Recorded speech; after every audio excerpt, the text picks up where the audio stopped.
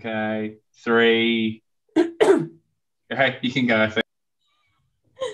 Hi everyone. Welcome to the session here. We're going to have a chat with Joe from Mikkeller, and we've got Tom here with us as well.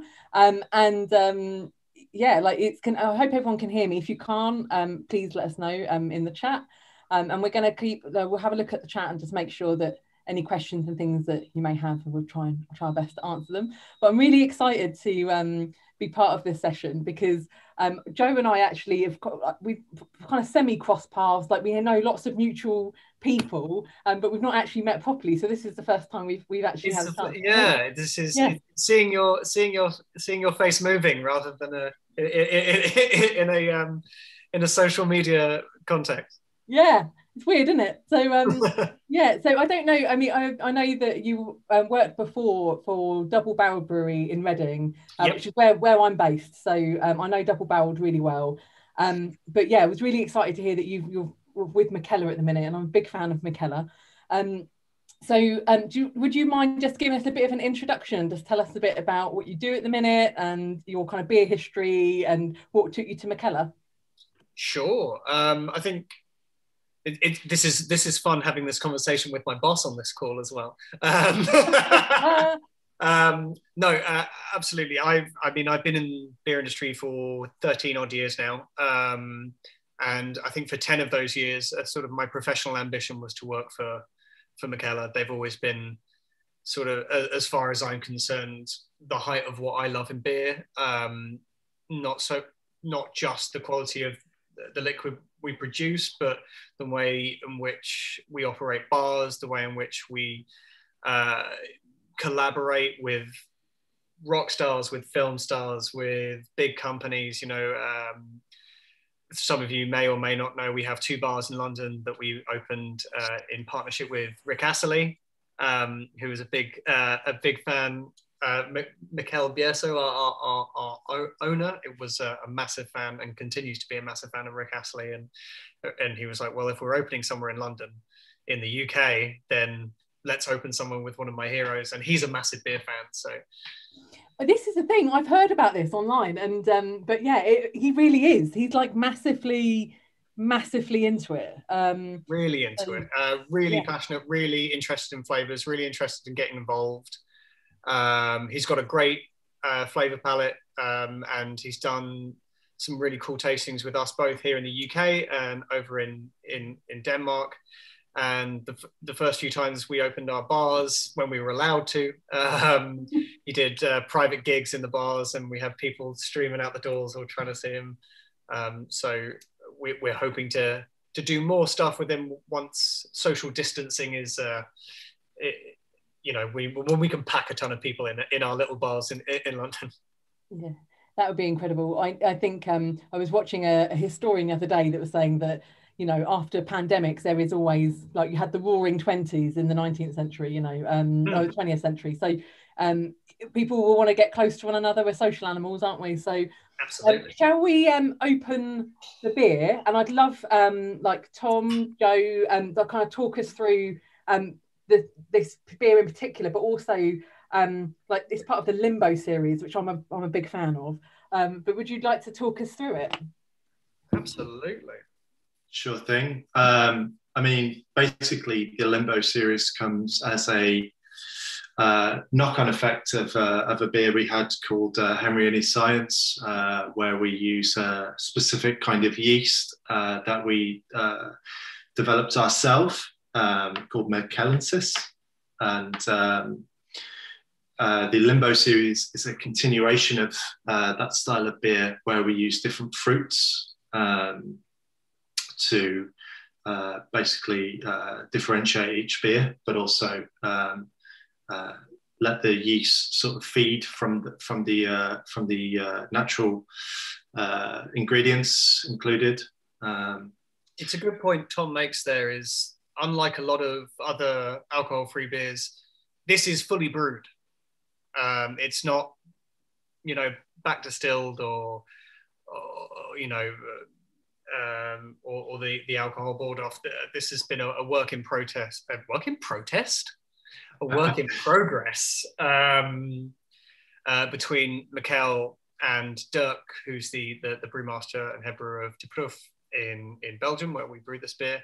And it's been sort of in R&D for 3 or 4 years now, of being able to have a food safe yeast that completely brews out fermentable sugars, but doesn't create alcohol. So this is very similar to traditional alcoholic beers and alcoholic fermentation, but we've just spent a lot of time working with food yeasts to create beers that are completely brewed out in as close as you can get to traditional style, without low temperature distillation or post fermentation alcohol removal. So yeah, exactly. And the main aim of the beer is to sort of show how the microorganisms will react to the yeast used to give it different flavors. So everyone is different in its own way, I suppose. But this Riesling one really does kind of hit a different level, doesn't it? I must say, I tried this for the first time. Do you know what? It was only in January. I placed a big kind of order with Mikkeller just before Brexit, and it took a very long time to come. But when it arrived, I was not Mikkeller's fault, by the way. They were excellent, but I was really impressed. And at that point, I'd only had the limbo raspberry, which I thought was fantastic. Mm-hmm. And the thing is, if I reflect back on my early steps of AF beer journey, a lot of AF beers had like a slightly metallic taste to them that right. You kind of meant you almost immediately knew it was like, you knew it was AF, but there was like this signature kind of like metally taste. And every AF beer I've tried by Mikkeller, that does not exist. And I thought maybe sour beers lend themselves really well to AF, right? For sure. But this is the other thing, like this beer like is just like absolutely beautiful, but also drinking in the sun's amazing. Like there's some serious skill in this, and I think it's an absolutely fantastic beer. It's so tasty. I think it is, yeah. I think there's a slight sort of funkiness to all of the alcohol-free beers we do as well, because of the yeast we use, because it's feeding off those microorganisms. It is developing random flavors, which kind of does give each beer a different kind of character. So you will get a bit of funkiness with ours, which I think makes them more exciting. Yeah. Hopefully.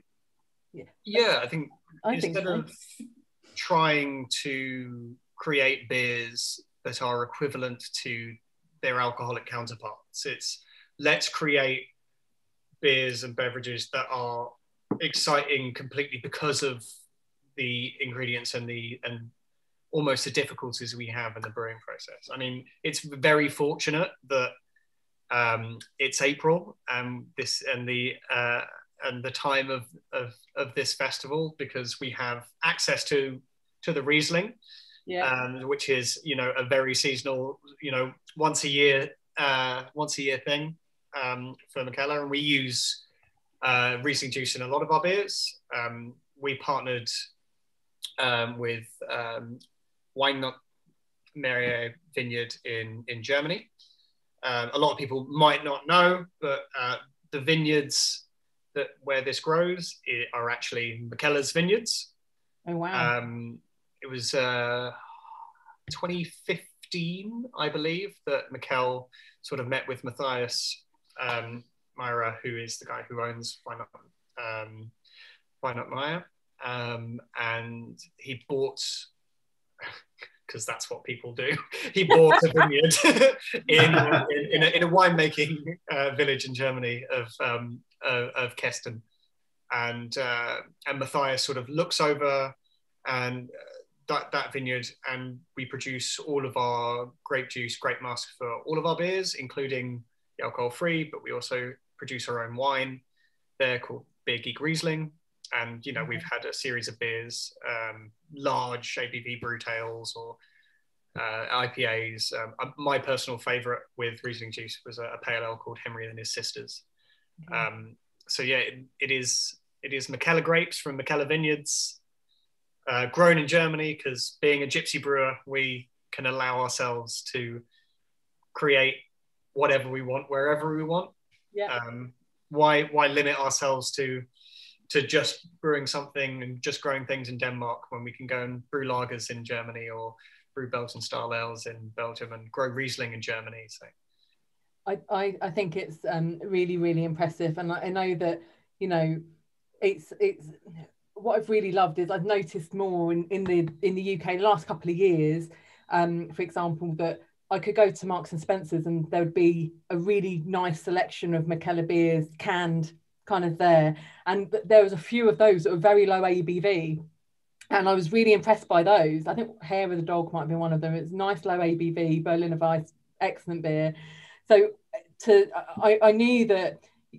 I think what I really respect about Mikkeller is they've not launched something before it was ready. You mentioned about the investment in kind of R&D. Three or four years. Yeah, I mean, but that's really important, because when, you know, it's launched and look how it looks. You know, it looks incredible. The artwork's always incredible with Mikkeller.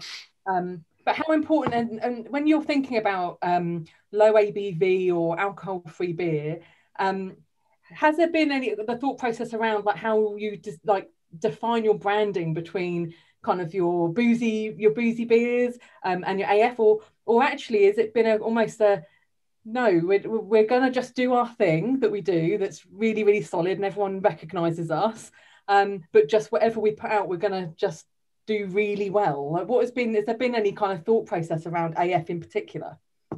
The funny answer is the reason AF came about is our founder Mikkeller, you might know, we have what's called the Mikkeller Running Club.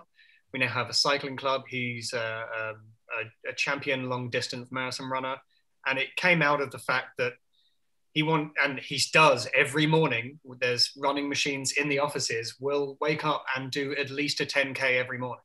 Oh wow! And he outright said, and there's interviews you can find them. Some of them I think are on YouTube as well, where he's just like, I wake up and I was hungover and I found it difficult to run. It's no what's the word I'm looking for? It's no secret that Mikkeller are famed for very big high ABV beers. You know, we're famed for our giant stouts and big sours and big IPAs. And they're really hard to do a 10K run in the morning. And we still wanted to create something incredible. So we created, it was more of just a selfish passion project from Mikkeller, I think, that turned out to be incredible. And the Limbo series and the Kinder series was another one. If you guys are familiar with alcohol-free Mikkeller beers, we also have the Kinder series. Are just variations on that theme, and we found something that really works. And what can we do to make things more exciting and make something the best we can in whatever situation we're doing? We push that mantra onto the restaurants we open. I think it's Hong Kong. I believe it's our Hong Kong site has a Michelin star now. Amazing. We put that to, we have chocolates, the Bean Geek chocolate, spirits, just the breweries we open across the world. The fun of Mikkeller is just working with the absolute best we can and not limiting ourselves, as we said before, to the best in our area. We'll go everywhere else to get the best. Yeah. Because I love that. putting stuff in your body, then it might as well be great, huh? And I think the original idea for our first non-alcoholic beer, Drinking in the Sun, came from quite a strange concept, trying to create a beer that glowed in the dark, which eventually became an alcohol-free beer. And that's a long story in itself. Don't get me started. Didn't know that. Yeah. That's very funny. Yeah, but, it's kind of moved on from there to the point where we're now creating our own yeast strains and trying to push what's possible with flavor, and kind of, before I moved to Mikkeller and worked for them. You know, I always appreciate the fact that they were trying to do things a little bit different to everybody else. And I think that if we can do that with alcohol-free beers, that really does keep what we're about alive, and yeah, show people that we're just trying to show what's possible really with the styles of beer that we're making. So I think what we were talking about is yesterday when we kind of opened the festival, that you need people that are really passionate about alcohol-free beer to kind of help like spread the love and bring others on board. And it really helps when you know, you get several kind of really good alcohol-free beers kind of under your belt, and then you kind of recognize, like, that's great, that when you're then helping somebody else make that switch, or like, and it's really interesting you mentioned about the running and the cycling and like wanting to do sport but also having a real passion for beer. Lots of my friends are exactly like that, and they're really passionate about lots of different things. They're passionate about their running and their cycling and coffee and great beer, and they have these passion points, but trying to reconcile all of them can be really difficult, and even harder on a hangover. It's really hard on a hangover because you just want to sit around and eat biscuits.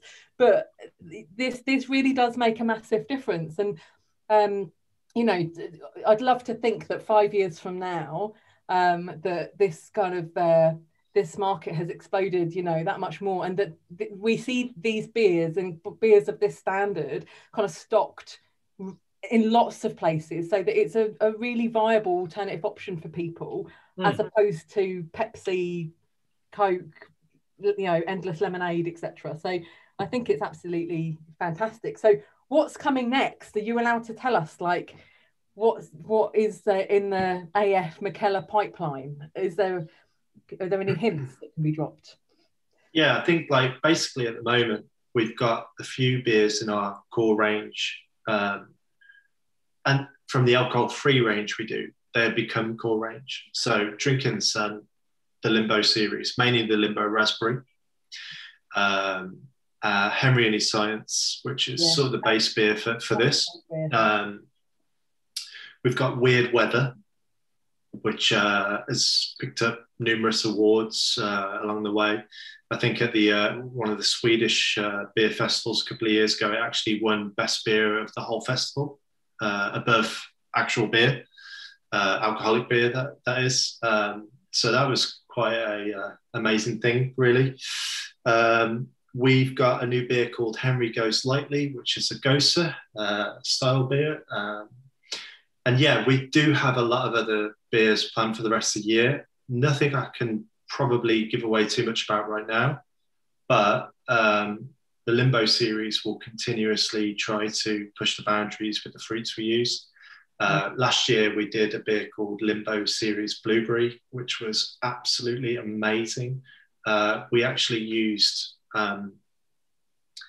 sort of double the amount of fruit with the blueberry to what we usually use, and honestly it was so good, to the point where we sort of thought, I tried that one and I really want to try it now. Yeah, we sort of thought maybe we need to think again about how we release this one again, because it was actually an incredibly pricey beer to make, and it was amazing. The taste reflected that.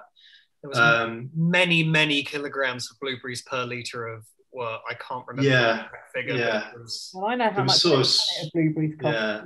I only buy them when they're reduced. So but we do a seasonal alcohol-free stout for Christmas, the version of our Beer Geek, which we'll do again later this year, I'm sure. I hope so anyway.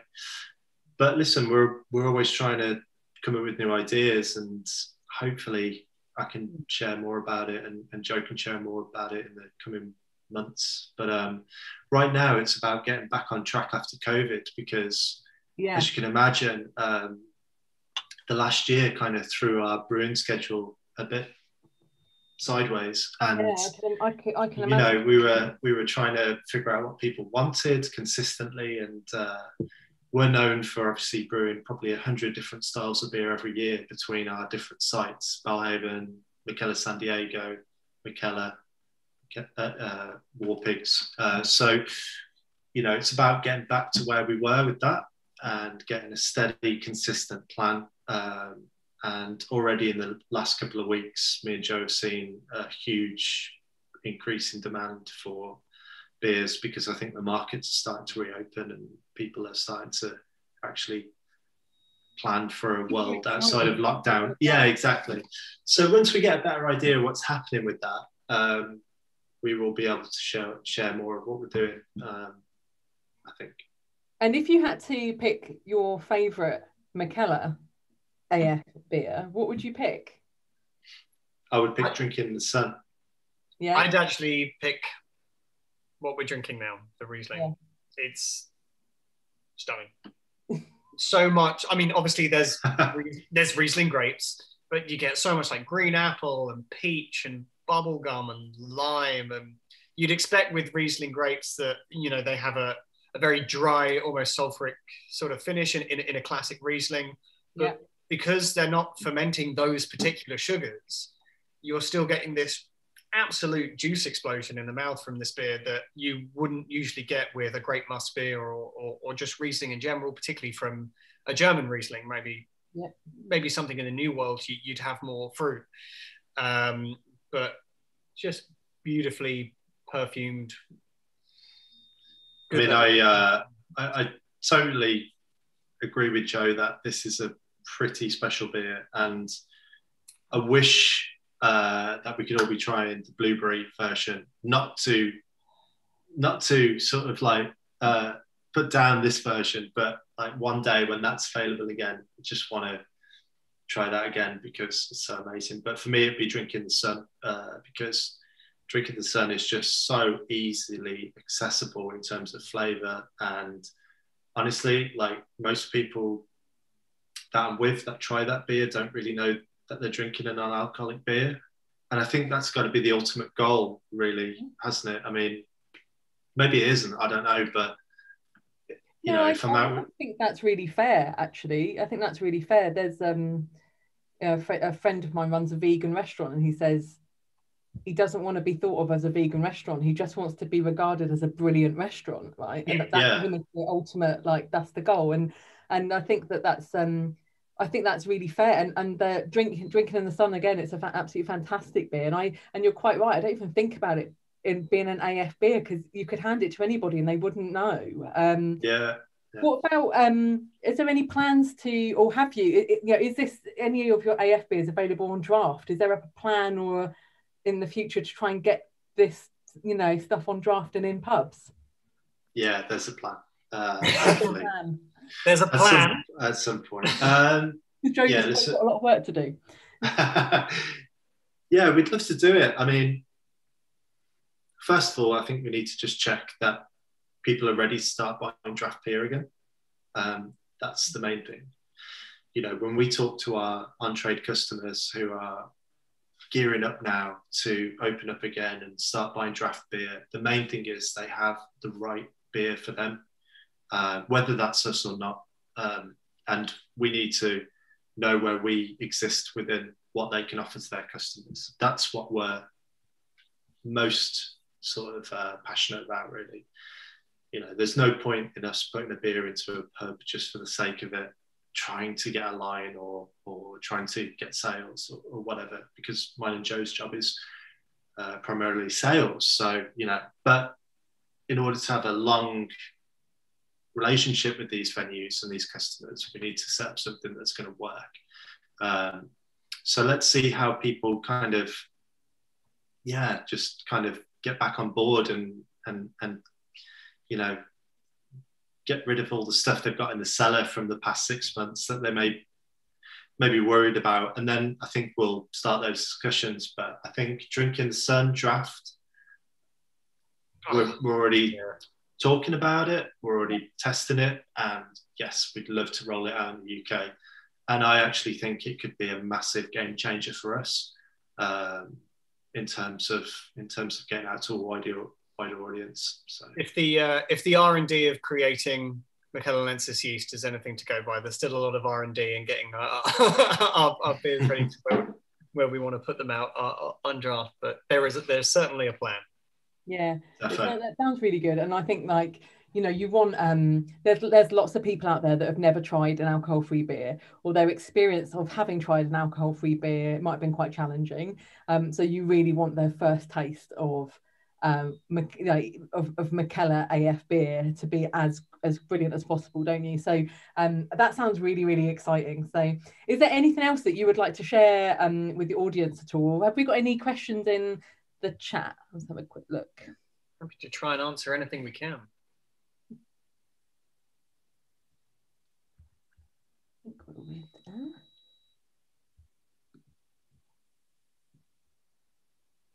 Something wandering about the yeast. Well, how was it developed? So a lot of our alcohol, well, all of our alcohol-free beers, we refer to them as Flemish primitives. That started as the Flemish primitives were painters that brought a new style to painting, you know, and it's very similar to what Mikkeller and De Proefbrouw do with our beers. The development of the yeast, as I said, came from the want to not have to do a post-fermentation process or remove ingredients or remove processes, because by doing so, you're going to be, even if it's minimal, you're going to be removing flavor. So the research was done with primarily food yeasts, things that happen in natural food fermentation, like breads and cheeses and like compotes, fruit ferment, stuff like that, stuff which produces a huge amount of flavor but isn't producing alcohol. And then to get that to work in a traditional brewing environment is completely different. You know, that's trying to force a square peg in a round hole, you know. So we're very lucky to be intrinsically linked with the incredible breweries and incredible scientists like Dirk at De Proef, who, you know, with development and help and sort of the clear message from Mikkeller that there is a market for this product. You know, we put in the tools and the scientific equipment to just test so many different yeasts until we started to get something kicking off. You know, we started to find something and a way to develop those flavors, and we put those in the beers and they didn't work. So we go back and try it, and we kept going and until we get to the point where we are at now with Mikkellensis, which, you know, as the name suggests, is exclusive to us at Mikkeller. You're not going to find alcohol-free beers that taste like Mikkeller beers, because we put in the work, we put in all the time and the money and into creating this product for ourselves. So it's, and what we found, as we said earlier, it's not a beer yeast, it's a food yeast. So our beers are going to be not trying to emulate traditional styles, though we do, and they now can. And I'm sure as we grow our understanding of the yeast, because it's still pretty young, you know, it's 3 or 4 years old, this yeast. And beer as a process is 800, 900, 1,000 years old, you know, going back to the ancient Egyptians, you know. So we do actually sell the Mikkellensis yeast to the breweries sometimes as well. So well, I don't know who we have or if we have, but it is available to the breweries. Well, there we go. That's if anyone's listening. I think what I really respect is that I really love that you've kind of like owned the whole process, and that you haven't necessarily seen that the solution is just to extract the alcohol out afterwards, because you understand the implications of what that can do. So I really love that this process is pretty unique, and that, you know, the end product is still like, it's just amazing. So I'm really excited to see what comes in the month ahead, and yeah, like, and hopefully, you know, draft one day would be amazing as well, to have a really great, fingers crossed, kind of option. So when things start to kind of open back up, so Joe, just remind me, like, how long have you've worked for Mikkeller? How long have you been looking after sales at Mikkeller? I'm the new boy. I'm the new boy. I've been with Mikkeller late 2020. I joined. So. Oh wow! Really new. Yeah. Joe joined us November 1st, which was the first day we went back into lockdown, and he was brought on as our untrade specialist. So, unfortunately for Joe, the whole industry shut down on his first day, and he's been doing an amazing job. Just, I mean, you know, what can I say? Finding sales where he can and keeping things ticking over for us, because it's not been an easy first 6 months in the job for him. So yeah, I'm sort of intrinsically linked with Mikkeller. I think, though I'm now working for them, we have a world famous festival in Copenhagen, usually in the summer. Though if possible, we're going to try and do it this winter.